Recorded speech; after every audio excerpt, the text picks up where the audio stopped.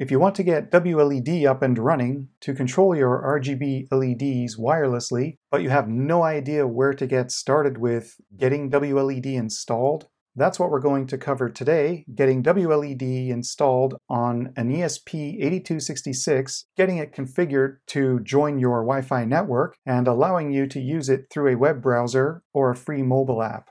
Here I have an ESP8266 on a Node MCU board, and it's plugged into USB on the laptop, ready to be programmed with WLED. We just want to get WLED up and running from scratch just as soon as possible as a quick start. So starting from a blank web page, we can go to WLED.me, and that will redirect us to this link on GitHub. From here, there's this wiki, which is more quick start info and some info on settings. So if you have any actual problems or you want to do more advanced things, you can come to that wiki. Otherwise, what we really need from here is the releases, and that's where the software releases are. We're going to go with the latest version, even though it's only in beta, as it will say here as well, just to get up and running. So if we expand this assets area, since we are using Node MCU with an ESP8266, we want this binary file here. So we click and save it somewhere.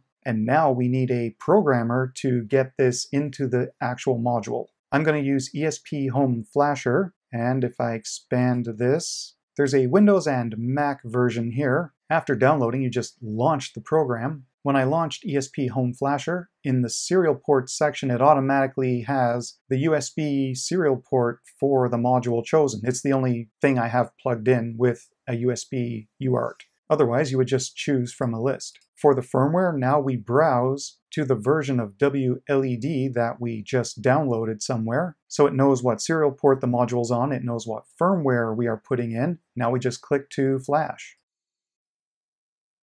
When it's done, we can close this flasher, and we'll reset the module just to make sure that it's running WLED. So at this point now, the module itself should be acting as a Wi-Fi access point that we can connect directly to. And that's what we need to do to start configuring. So on the laptop, I look for a network called WLED-AP, and I join that. When it asks for a password, the default is lowercase WLED1234. When we join, there may be an automatic page popping up, but let's just say there isn't, so we close that. Now we're joined directly to that module. We can access its internal web server by going to WLED.me, and that gets us there. Or we could also get there with a direct IP 4.3.2.1, and that gets us there. So we could go into these controls and try a few things out and control lights directly.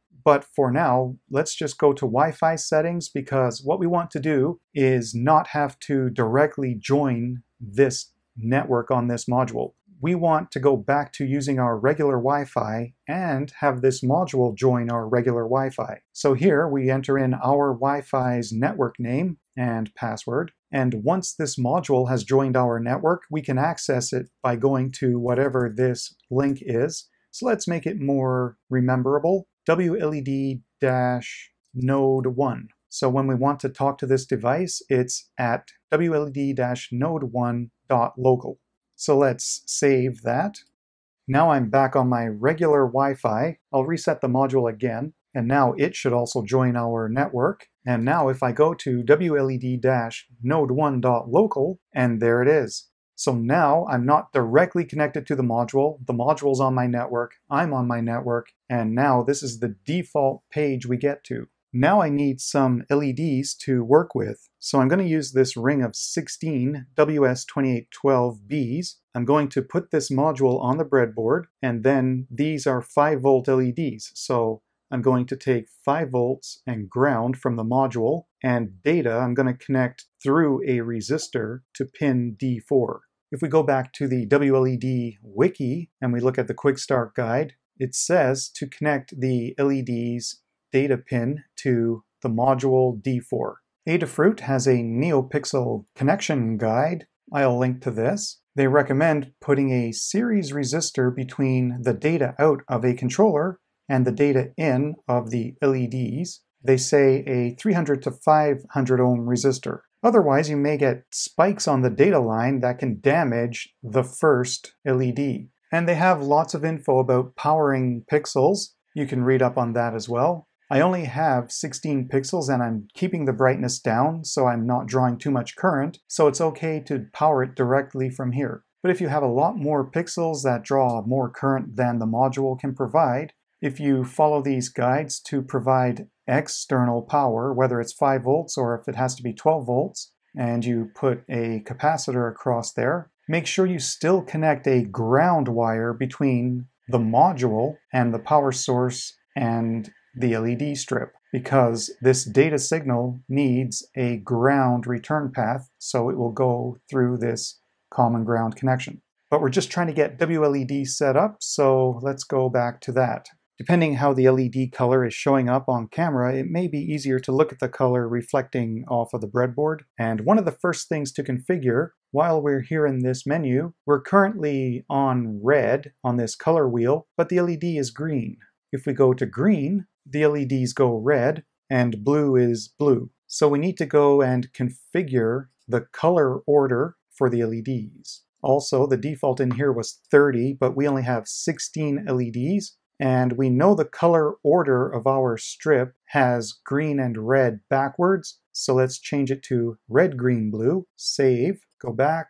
Now, if we go green, the lights go green. If we go red, the lights go red. I'll turn down this brightness. So at this point, we are up and running. And you can play around with all kinds of settings. Let's just go to the effects, take a look at something. Right now, we are in solid color, so all the lights are going to be the same color. Let's go to an animation, Android. So now it has this spinning red circle. Also, if we click preview up here, it will show us what's really happening. Red is scrolling along the LEDs over and over. So if we go back to colors, this only has one color. So number 1 in the color palette is going to control this pattern's color. We could go to green. Now the animation up here is showing that we expect green to be going along the strip. So back to the effects. If we choose circus, we can see there's supposed to be 2 alternating colors here going along the strip, and we do have that. This one called sweep has one background color, and then another color goes and fills up along the strip and then peels back. So here we can change either of those 2 colors. So the green part we could make blue, and the background more red. There's also a free WLED app, so when you run that, press plus to add a new light, discover lights, and it found 1 light. So I can turn it off or on right here, change its brightness. If I click into it, there's the same menu we were getting on the website inside WLED. And now we can do all the same controls, and it's that easy. So now that it's up and running, we can play around with all of this and get to know how WLED works and how we can use it. If you found this helpful, give it a thumbs up and share if you think somebody else may find it useful as well. Thanks for watching.